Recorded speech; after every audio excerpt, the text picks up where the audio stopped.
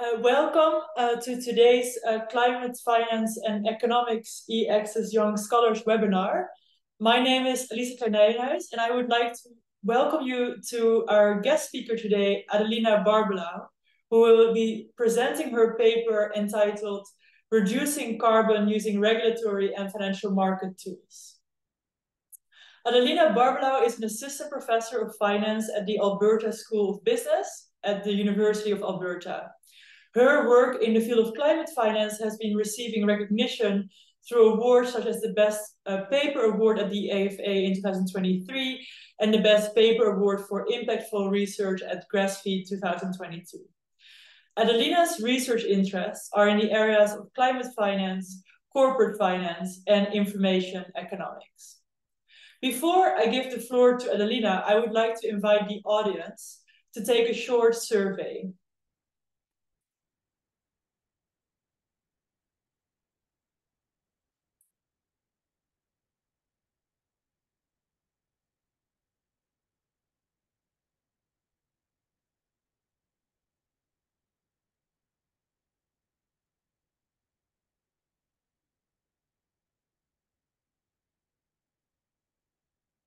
So the poll questions that we are asking you are two.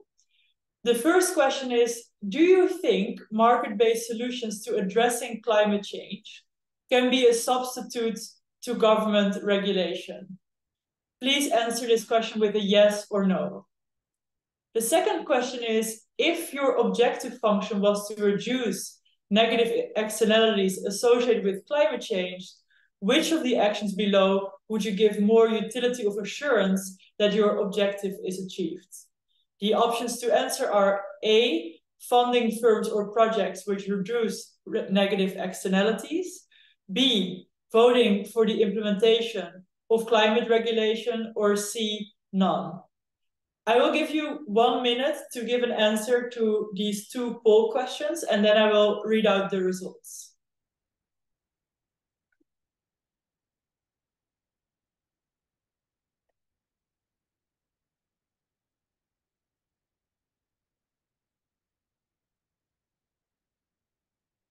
So the outcome of the survey is that 73% of you believe that market-based solutions cannot be a solution to addressing climate change.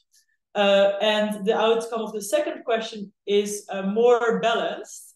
41% of you think that funding firms or projects which reduce negative externalities gives most assurance that your objective is achieved of reducing negative externalities.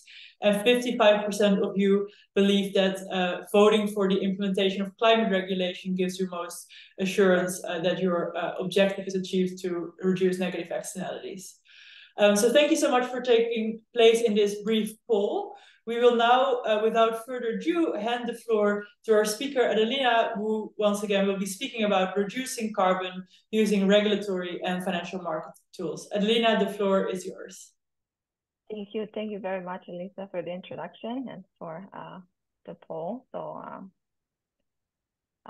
yeah, I'm delighted to have this platform to be here and present my work. And yeah, especially in light of the results of the survey.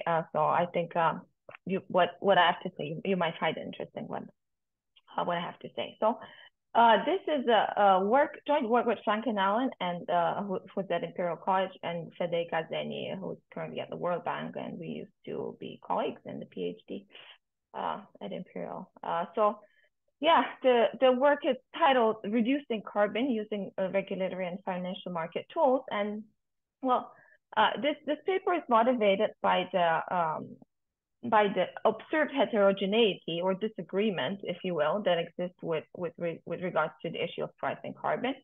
So by and large, we agree that you know, climate change has risen on the agenda of policymakers worldwide, and in principle, there's agreement that the implementation of a regulatory tool is needed, but we haven't been very successful at doing that. So we're far from having reached consensus globally on how to address this global externality. So as you observe in this figure, There's great heterogeneity across countries with respect to whether or not carbon pricing regulation has been implemented in the form that it takes. We have some countries that have implemented a carbon tax, which involves charging a price for each unit of pollution, and others have implemented a cap and trade system, or ETS, which involves capping the total quantity of emissions, allocating permits to emitters and allowing them to trade among each other. We also have a few jurisdictions in which we have countries, right, in which both tools have been implemented, but by and large, nothing has been done. Some countries are considering, but yes, basically regulation is missing, right? And we're going to take this idea seriously. And so there are many reasons behind this. An important one that we're going to think about in this paper is the lack of political support from the population. And typically the carbon tax has been met with more resistance relative to the cap and trade. And this can be driven by preferences. It can be driven by concern for the environment or exposure to climate shocks, as well as global equity issues related to the fact that countries that have contributed the most to climate change are the ones that are suffering the least, or conversely, countries that have contributed the least are the most affected. And they also have the least resources to invest in adaptation and mitigation. And well, the resources that are required to meet the Paris Agreement goals of keeping temperature below 1.5 are significant. There's quite a bit of a range with regards to the estimates needed, but they are significant and they're well beyond what governments can provide. Additionally, the carbon prices implied by the adopted regulatory tools are below the consensus of what would be needed to meet the Paris Agreement goals. So here I'm plotting the carbon price implied by the regulatory tools that I showed in the previous slide, or by either the tax or the ETS. And well, the first thing to note is that we have great variation. And even in countries where this is a very, where the carbon price is very high, well, this is still below the consensus of what would be needed in order to meet the Paris Agreement goal. So against the background of this heterogeneous and incomplete and insufficient regulation, in the last years, we have seen a lot of development from the private sector and in capital markets in particular. And now financial markets are deploying through debt markets almost 6 trillion and financing projects that are sustainability oriented. So this can include projects that have an environmental goal or focus, a social focus, or a combination of the two. And when it's a combination, they're referred to as sustainability bonds or loans. Well, anyway, so there has been a proliferation of products in addition to this increase that I'm talking about. And but the products that I want to draw your attention to are the ones that are shaded in red, namely sustainability-linked loans and bonds. So by the way, these are 1.6 trillion of the overall volume of what I call sustainability debt market. So and they continue to increase. So basically it's not a trivial amount. But the point about this is I want to highlight their design. So as their name suggests, they are linked. The interest rate or the coupons associated with these instruments is linked to the sustainability performance of the issuer. And they're linked in such a way that if the issuer fails to achieve a pre-agreed target, then the interest rate increases. But if the issuer beats the target, then the interest rate is decreased. So these operate through the cost of capital, basically. And crucially, most of the time, this sustainability target is represented by carbon emissions. So to give you a quick example, so this is a sustainability-linked bond issued by Uruguay in 2022. And the target or the KPI underlying this is the percentage decrease in aggregate greenhouse gas emissions for real GDP over this time period. And so we have an initial coupon that is specified, and then the coupon can increase or decrease. So in this case, the coupon is going to increase if the KPI or if Uruguay fails to decrease emissions by more than 50%, which is emission, but you know the horizon is how it is.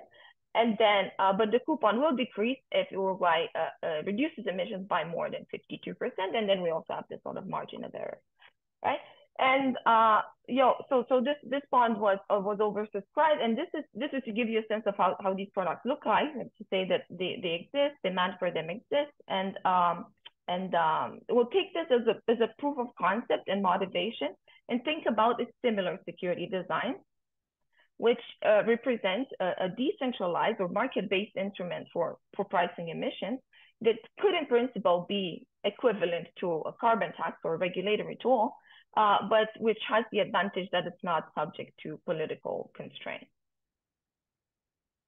All right, and so yeah, that's one advantage of the market solution, is the circumventing the political issues. Another advantage is that as of today, so here in green, I'm showing you the percentage of sustainability-linked debt relative to all debt issued since 2013 per country.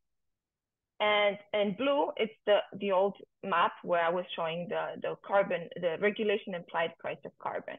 And the takeaway from this figure is to say that financial markets have a reach that goes beyond the current reach of regulation. So we have active carbon sustainability-linked markets in countries where we don't have taxes, but of course we also have taxes or other types of carbon pricing regulation. But of course we also have countries in which so there is coexistence of both market and regulatory tools. So this is sort of like the background, the introduction, if you will. Now let's move on to the research questions. What is it that we do in this paper? So we want to understand against the background of this heterogeneity and fragmented and political support for regulation and the increasingly important role that markets play. We want to understand the interaction between regulatory and financial market tools for pricing carbon. In particular, we're going to be thinking about a carbon tax, and we want to understand the conditions under which a carbon tax can be implemented when the regulator is subject to a medium voter constraint, meaning that at least half of the population has to be happy with implementing a tax. Then we want to understand the conditions under which we see the emergence of what we call carbon contingent financing. So these are financing agreements whereby the cost of debt of the issuer will increase if the issuer increases emissions above a target, but it will decrease otherwise. Yeah, this is what we have in mind when we say carbon contingent financing. It's similar to the instruments I showed you. So we want to understand when we expect this type of financing to emerge. And then importantly, we want to derive the optimal tax in a world in which we have political constraints and financial markets, right?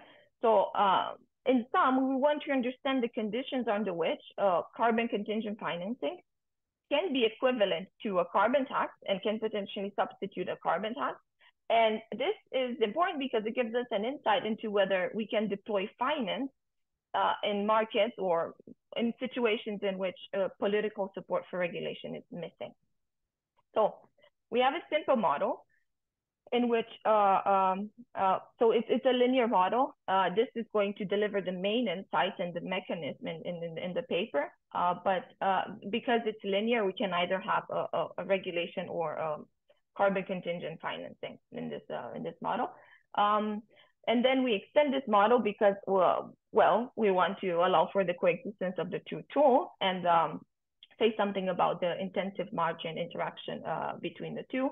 And yeah, so I don't know how much of the extended model I will get to go through, but as I said, the linear model really delivers the key intuition and mechanism. Okay, now quickly the model setup. So we have a model in which agents can invest in polluting or non-polluting technologies. We have two classes of investors, so-called standard and environmental agents. And these are risk neutral and behave atomistically with respect to global emissions when they invest, right? So the regulator chooses a carbon tax subject to the median voter constraint that at least half the population has to be in favor of the tax. And then we introduce the financial market solution where we let agents to lend and borrow among each other using these types of securities, carbon contingent securities, then have the following structure. So for principal D, the payoff at the following date is well, we have a fixed rate of return, our bar, and then we have this second component that is varying. It's contingent on how emissions are relative to a benchmark. So rho is what we call the market implied price of carbon. And then E bar is the target level of emissions. This is typically agreed when you enter the contract. And E is the realized emission. So what's going to happen here, if your realized emissions are above the target, what you have to repay, the amount that you're going to have to repay is higher. But if the realized emissions are below the target, then your repayment is lower. So, this is the idea that we wanted to capture here. Okay, so what we do is we're going to first solve for the tax with or without imposing this median voter constraint. Then we're going to introduce financial markets and basically solve for the tax again and ask ourselves, how does support for the tax change when we have financial markets in this economy? All right, so what are a preview of the findings here? So we find that actually the pricing incentives provided by these types of securities that make the cost of debt contingent on the issuer's carbon emissions relative to your target can be equivalent to a carbon tax. So they provide the same,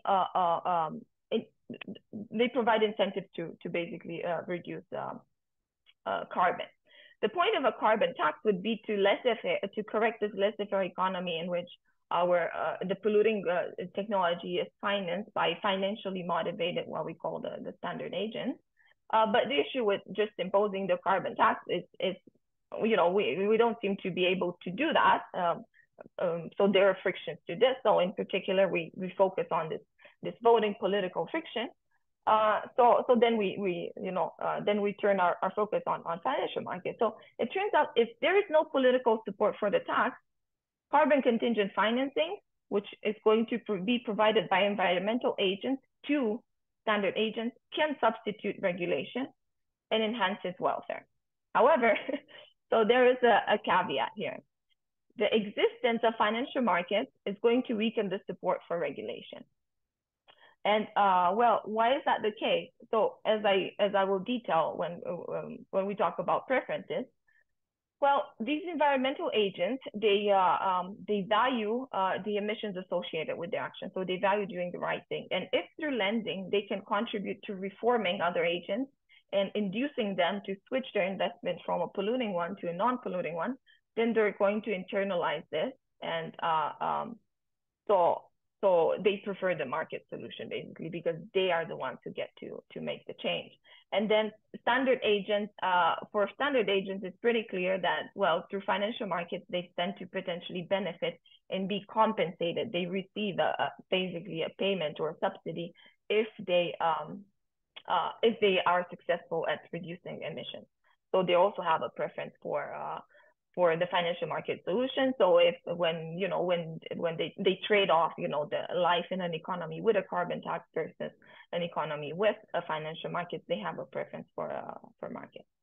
So as a consequence, welfare losses can occur when the presence of markets shift the economy from one that would support a carbon tax to one that doesn't. But the capital deployed is not enough. So if financial markets would be like sort of very, very large, deep pockets, they could finance the transition of everyone, then we have no problem. But when the capital is not sufficient, we just get this effect of pushing away regulation, but we can't afford to finance the transition of everybody. Okay, so this is basically the paper in a nutshell, and I will move on to providing more details.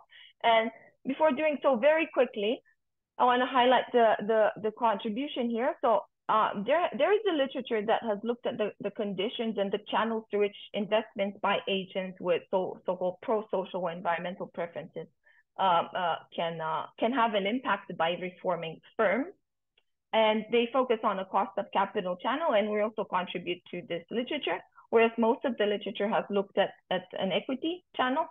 We looked at the debt. We abstract from any type of corporate governance considerations and the firm's decisions to reform because we just look at technologies that are financed by agents, so we don't have any type of corporate governance issues. But so yes, we also look at the cost of capital channel, but our focus is on the interaction between security design and regulation, which is something new.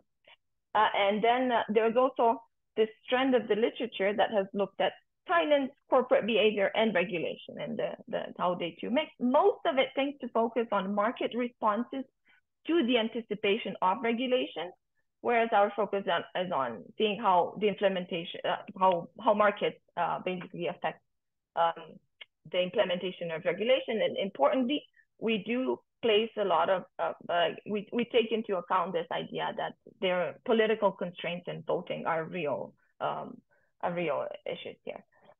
And we are, to the best of our knowledge, the first one to note that the specific security design can substitute regulation. So now let me jump into the baseline model. So we have two time periods and two technologies. We have a polluting technology that takes its input I and it's going to yield an output that is proportional to the input, but it's scaled by this productivity or profitability parameter, pi. And then importantly, the polluting technology also has emissions associated with it. So the emissions are first precipitation is going to be given by the production input. And then we have a non-polluting or green technology, which for the same input I are going to yield an output that is scaled by a green production parameter. And importantly, the green production parameter is lower than the polluting production parameter, which captures this idea, which is very common in the literature, that, well, non-polluting or green technologies are less profitable or less productive. And the key is, of course, that also the non-polluting technology doesn't produce any emissions, right? So these are technologies. And then moving on to the agents. We have two types of agents. They're indexed by 1 and 2. They have equal endowments H. So the standard agents form a proportion pi of the population, and 1 minus pi is the rest, the environmental agents. So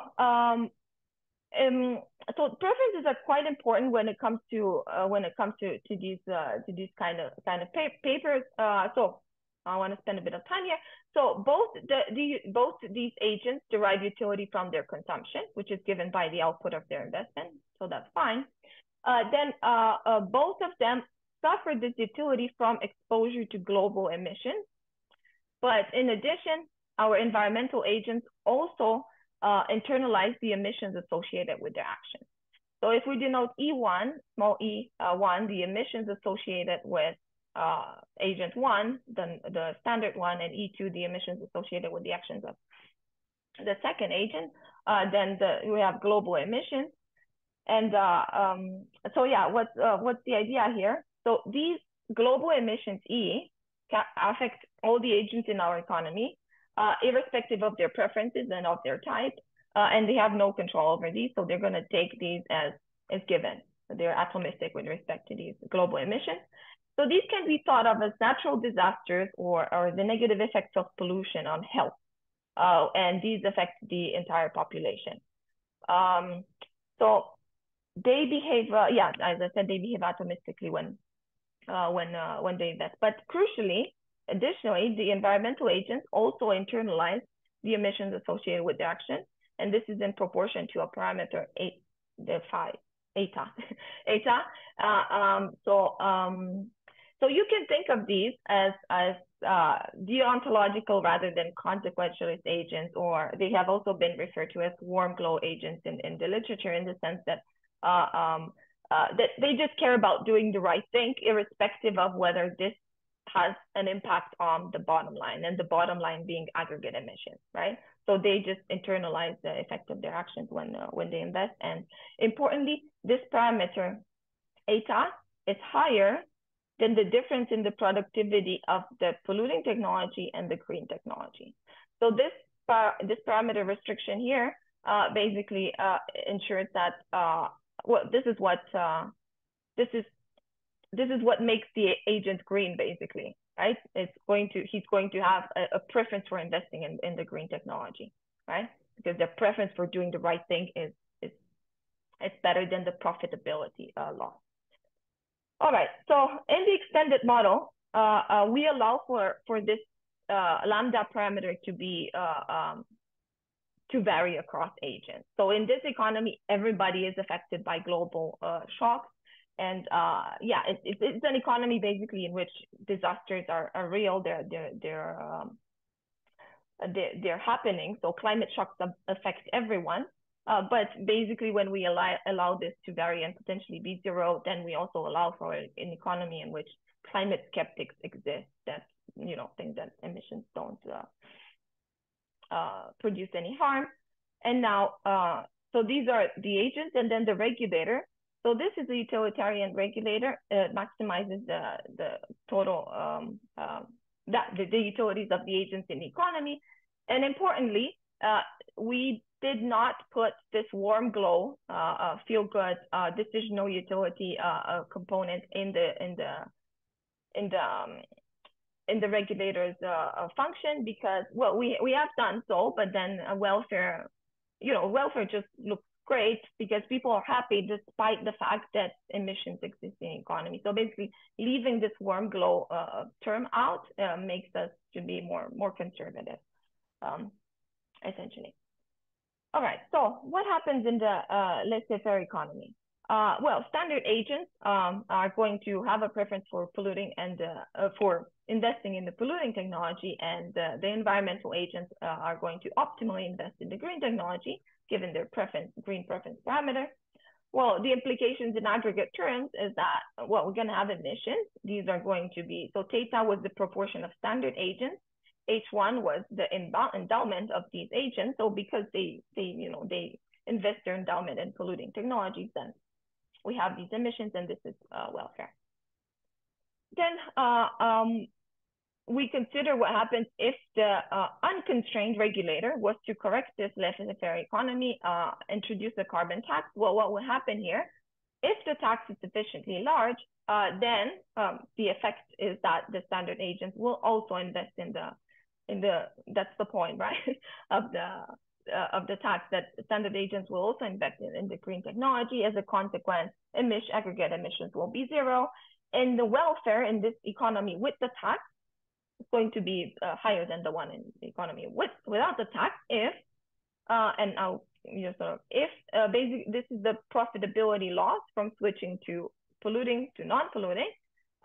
So if the profitability loss is lower than the exposure to global climate shock, right? So then we're in we have welfare gains basically for having done this.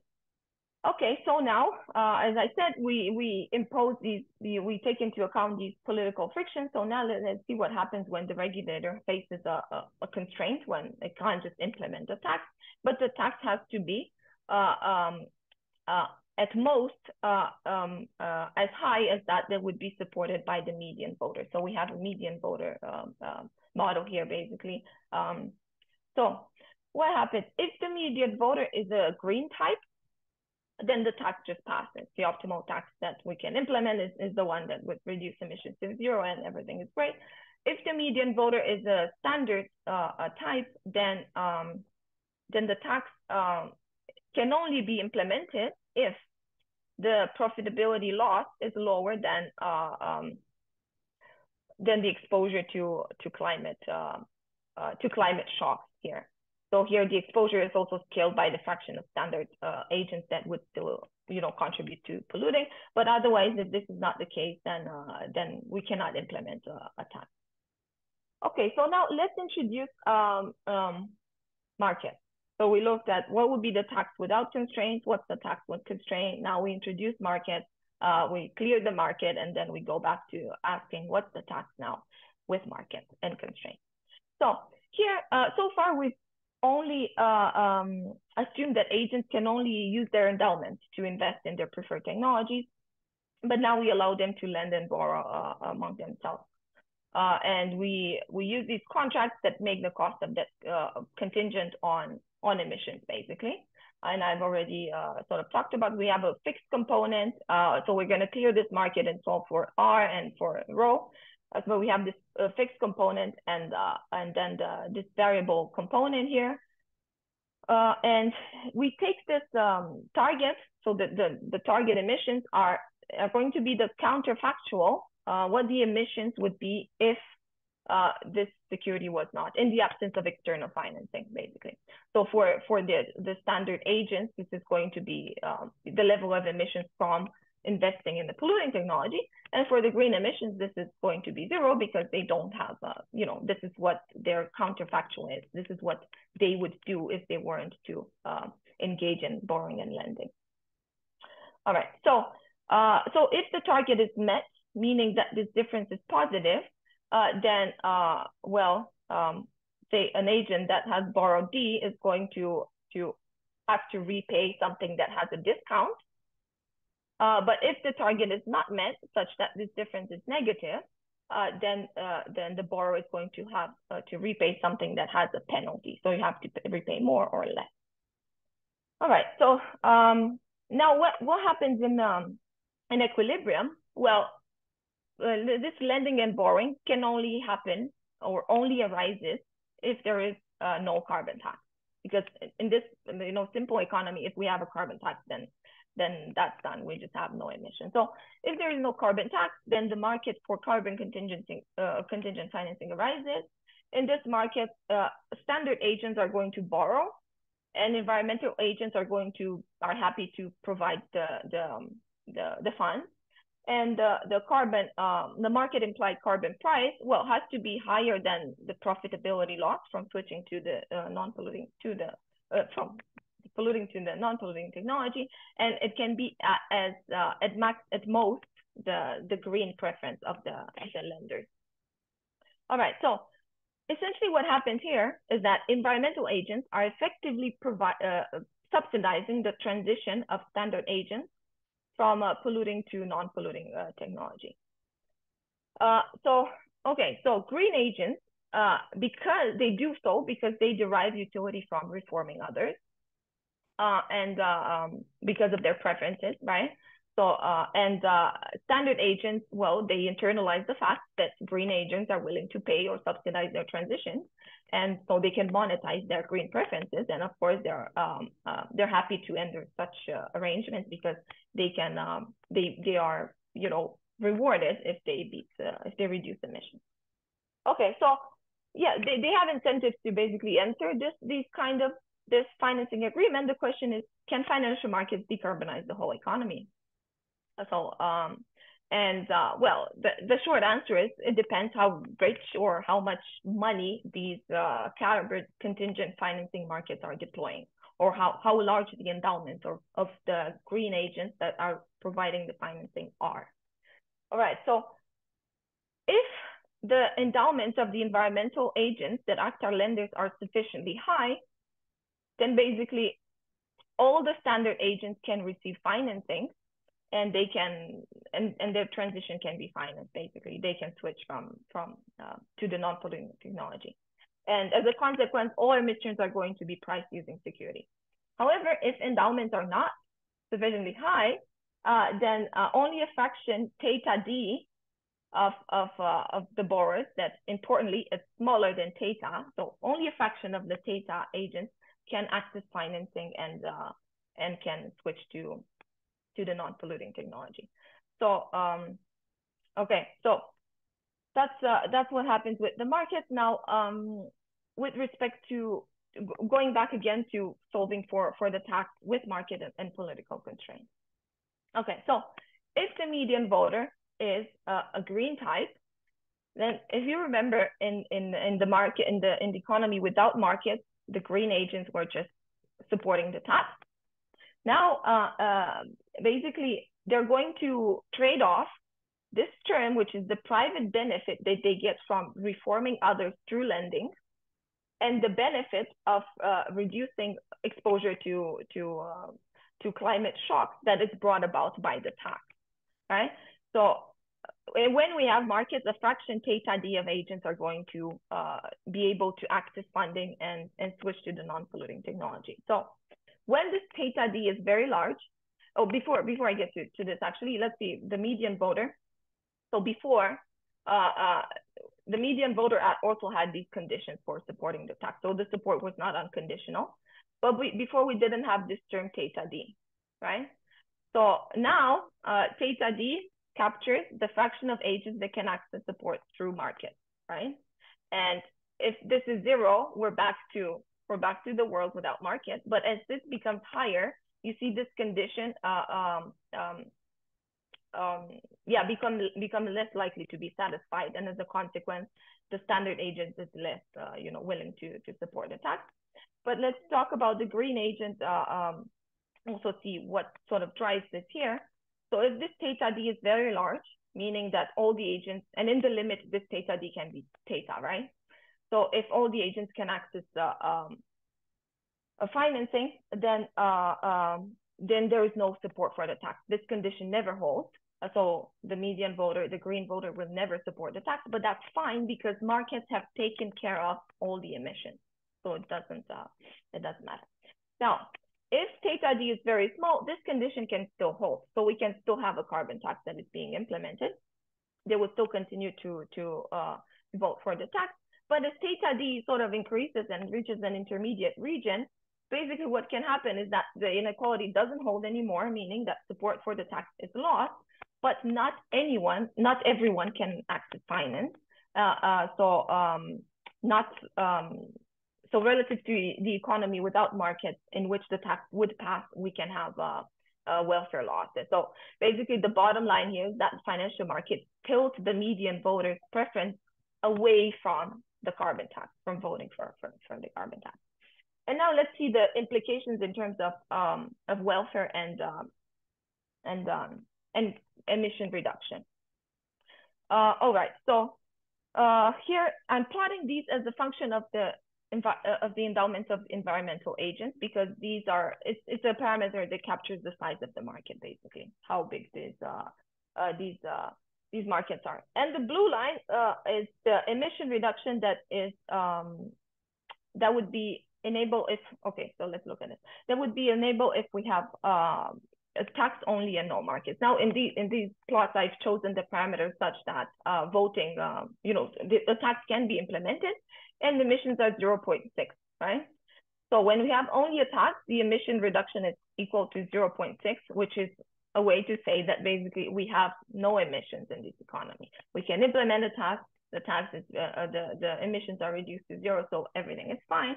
In terms of welfare, well, this is sort of like a mechanical effect. Welfare will increase with the endowment of environmental agents, so that's not particularly interesting. Now let's see what happens when we introduce markets. So this black line here is basically the emission reduction that is enabled in an economy in which we have we can have taxes and markets, right? So when basically when endowment or when the size of the market is very small, then the tax still passes, because the private benefit to voters from engaging in this market and either reforming others or being rewarded for having been reformed is relatively small. The taxes are small, so we can still have support for tax. However, as endowment or as the size of the market grow, we can reach this situation in which we no longer have support for the tax. As a consequence, the emission reduction decreases, and basically this blue square here is the region in which we have emissions, right? It's a loss type of region. We have emissions, but in a counterfactual economy in which markets did not exist, then we wouldn't have emissions, right? So, but as markets increase, you see we can reach this region in which we're back in an equivalent situation as with the market, right? And basically the results for welfare sort of mirror this. There is this intermediate region in which we have welfare losses, and that is because markets have displaced support for regulation, but at the same time they're not big enough to fund the transition of everyone, and but only a small fraction, right?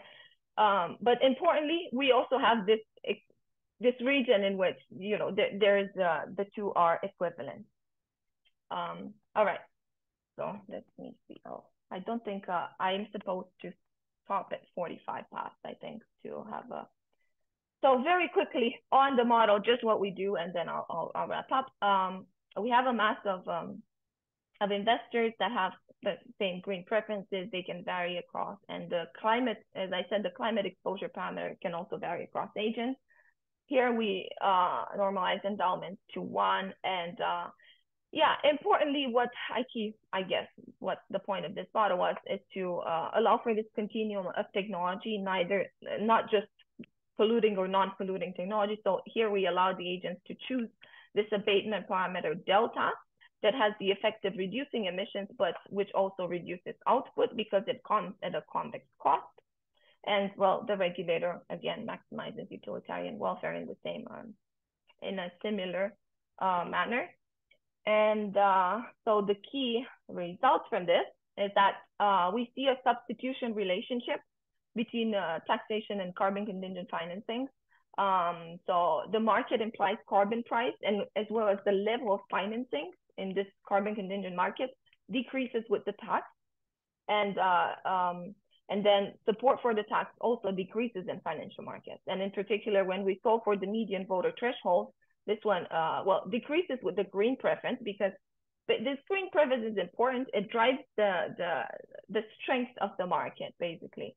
The higher the green preference, the more willing, the bigger the subsidy that green agents are willing to provide through markets, and the bigger satisfaction they get, basically, for doing that. So the optimal tax when we have markets is below that needed, that we would have when we don't have markets, basically. So again, if there is no support for the tax, markets can improve welfare. However, if some support for the tax exists, markets have this effect that they can dislocate the support, they can weaken it, and they can shift the economy from one that would support the tax to one that doesn't. So we can have welfare losses. So in particular here, welfare losses are importantly driven by the choice of cost. So we have to play with that a bit more. So to conclude, I have talked about this baseline model where a climate contingent financing arises when there is no political support for a tax. It can fully substitute regulation if the capital deployed is large enough. So this holds for either model. But however, markets can shift the economy from one that supports a tax to one that doesn't. And if the capital deployed to markets is small, then welfare losses can occur. So basically, the extended model generalizes this and allows for the two instruments to coexist. And we can say something about the inter-enlarging substitution relationship between the two. And given that there will be a Q&A conclusion here, basically, I also want to stress the implications, or I suppose the premise for even thinking about the study. So trying to understand whether financing can substitute the carbon tax, and we have done this within one economy quite clearly. But this is an important step about thinking about the transition globally, because, well, we've been trying since 2009 to just mobilize capital resources and transfer through the form of intergovernment transfer to developing countries to finance their transition, but we haven't been very successful at this. And in the meantime, the capital mobilized through this type of security design that has been implemented has a wider reach and is implemented in countries where support for regulation is insufficient. And these securities have the benefit that they combine the global nature of capital markets with the carbon pricing incentive that the regulatory tool would have, but which are not subject to political constraints. And I will conclude here. Thank you very much. And I look forward to your comments and questions.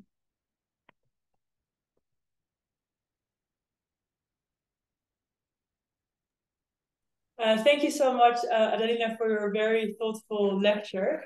I'm going to open up the floor to the audience for any questions that they may have. So it would be appreciated if you can raise your hand so I can see who would like to speak. So I think, Franz, you have had your hand up for quite some while.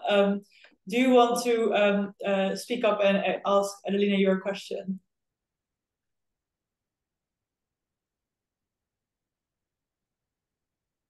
I'm not sure that was and Franz, do you want to ask a question? Okay, then I think we see Daniel. Daniel, do you want to ask your question? Yes, I think if you can hear me. Yes, we can. Good.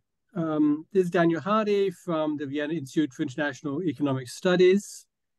First, a comment that I think Austria introduced a carbon tax in 2022, even with lump sum transfers to the population compensation. But I guess I had the general question to you: isn't this more a model of local pollution rather than global emissions, in the sense that no one country's emissions make any difference to global climate change? This is something for, I mean, or is this meant to be a model for the whole world?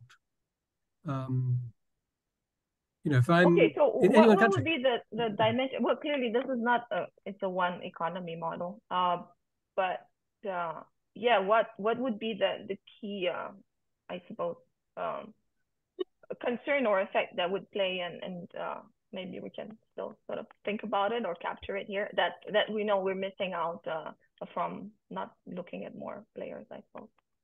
What do you have in mind exactly for? Well, just have in mind that Uruguay and Chile didn't introduce these sustainability bonds really in order to reduce global pollution or emissions, but rather to reinforce the government's commitment to take the action. Is that sort of a penalty mechanism which really drives that? Yes. But the risks faced by the Uruguayan and Chilean population have nothing to do with their country's individual emissions. And the people buying that weren't doing it in order to, there's zero effect on global emissions of what Uruguay and Chile do. Right, because their contribution to global emissions and what they can do about it, basically, it's trivial. Very small. Right, exactly. Yeah. So nobody's welfare is affected by Chile's emissions. Yes.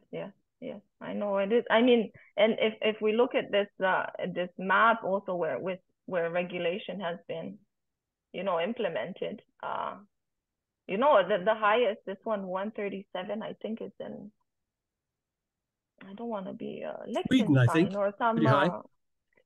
Yes. Yeah. So Liechtenstein, I mean, yes, I know, but I suppose this speaks to these type of. I cannot speak to that. You're right. Yeah.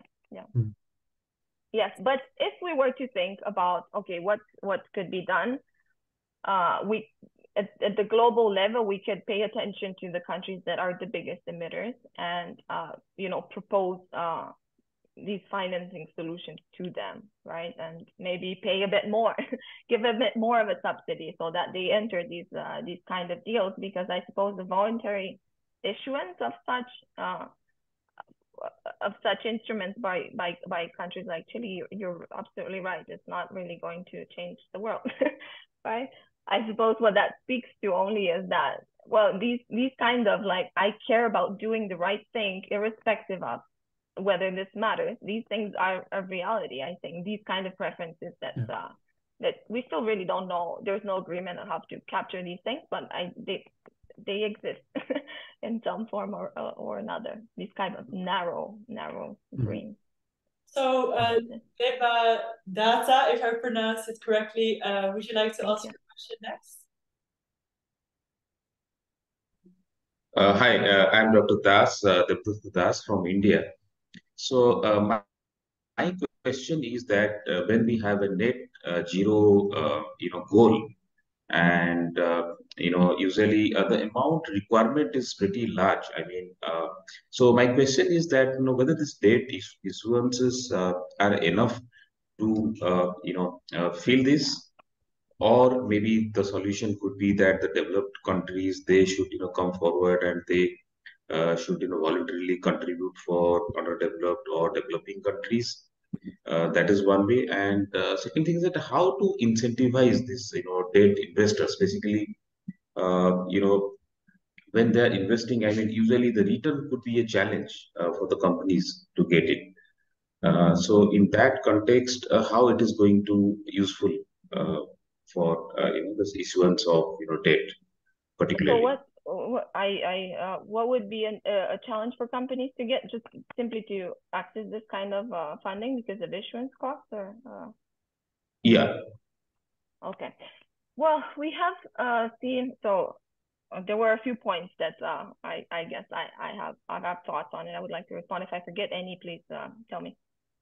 So there have been a few initiatives in Hong Kong and Singapore to subsidize the issuance costs related to issuing these kind of instruments because these are not necessarily trivial. Of course, a lot has to be done also to ensure that the infrastructure for or technology for measuring emissions accurately is in place. That's key, right? So something that we have implicitly assumed here is that there are no measurement or manipulation frictions in this.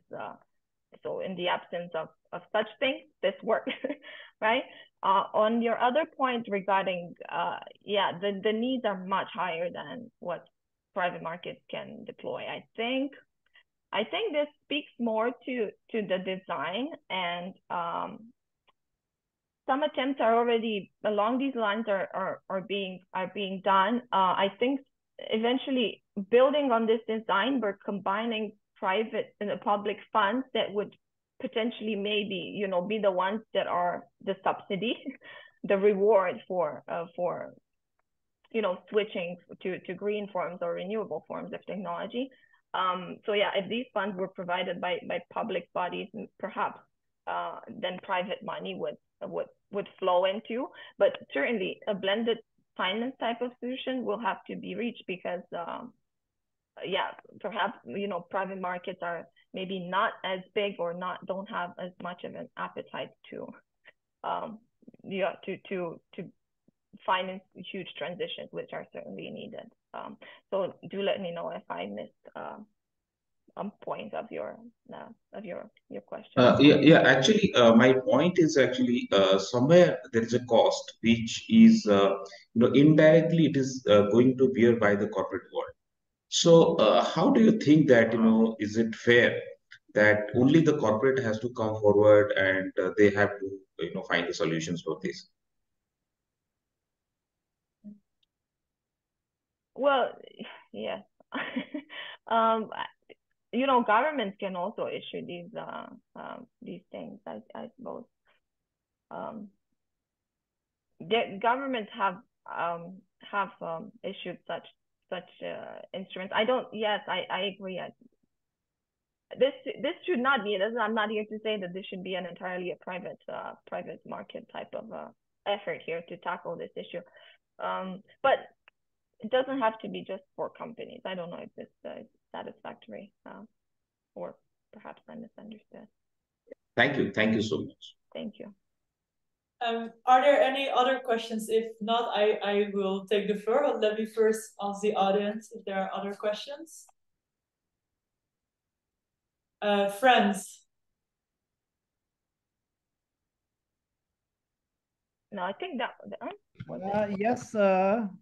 Can you hear me? Yes. First, a comment. Not only companies did with green bonds, but also Republic of Austria, for example, recently issued green bonds, and they were heavily oversubscribed. But my question is, wouldn't it be you're only talking about carbon taxes? You are not talking about carbon border taxes. For example, the European CBAM carbon border adjustment mechanism is just starting its test phase. And with the European Task Force carbon pricing, we have cooperated since a very long time with the Chinese. And one of the biggest incentives for China to introduce their own carbon pricing was when the Commission told them, you have two options. Either you introduce your own carbon pricing and then you get the income, or if you export to Europe, you pay in future the carbon border tax, and then we have the income and we will not share it with you. So a carbon border adjustment mechanism gives an incentive for all the countries to who export to you to introduce carbon taxes. Right. But so that. Yeah, would you mind stopping to share your slides so we? That was a question by one of the people from the audience, so we can Stop sharing. Yeah, stop sharing so you're full. Oh, yeah. Thank you. Yes, please go ahead and answer the question. So I think yes. Well, that would have to be on top of a carbon tax for the domestic economy. So first, like I don't think, and Alisa probably has thought more about this, and we briefly talked about this. Is a hugely important thing for sure. We would have to be combined with a local carbon tax in terms of the carbon adjustment. Right, but the way I would see that sort of like basically interacting with the things that I was talking about here was that perhaps if there's any resistance from a potential borrower to enter these types of contracts that have this conditionality, and switch, I think the carbon tax, the carbon border adjustment mechanism would remove that and would make a potentially skeptical borrower more likely to enter a contract like this in practice. Without expanding this to multiple economies, I can't so I'm there's a response to what I could do with what we have now. We can't think about that with what we have now, but that's certainly something important that actually we're thinking about. Yes, it's hugely important, and it can be a complementary and potentially spur the adoption of such conditional financing.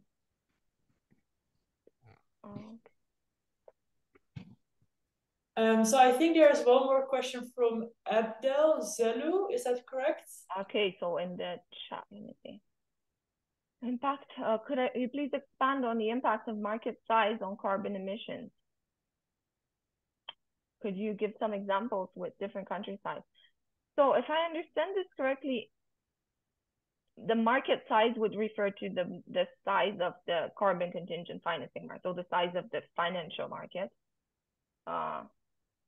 So what would be, I don't know if, I think currently, well, the issue is that we also have developed, we tend to have developed markets in countries where we have a form of, or some interest in taxing this thing, right? So my model suggests that when you combine the two, then the welfare or the outcome is worse than you would get if you didn't have a market. So the implication would be that such funds or such financing are best directed to countries or markets where there is no carbon regulation in place already. That's where you get the most bang for your buck, if you will, right? When you can achieve the most. So in terms of me thinking of, sorry. We are out of time, I believe. Oh, so, I'm sorry. Yes, no worries. We can maybe you can answer the question in more detail in a private email. Yes, I didn't. I would like to thank the audience for joining us today at the Young Scholars webinar on climate finance and economics. And I would much like to thank Adelina for her very insightful presentation today. So thank you again, and stay tuned for future webinars that are coming up. And you can register via the website. Thank you so much. Take care. Thank you very much. Thank you.